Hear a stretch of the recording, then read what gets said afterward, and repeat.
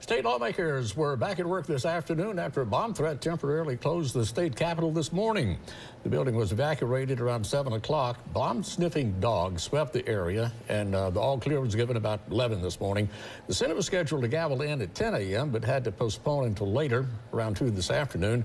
Mississippi was one of 6 states that received bomb threats this morning. State capitol buildings in Georgia, Kentucky, Connecticut, Montana, and Michigan were also threatened.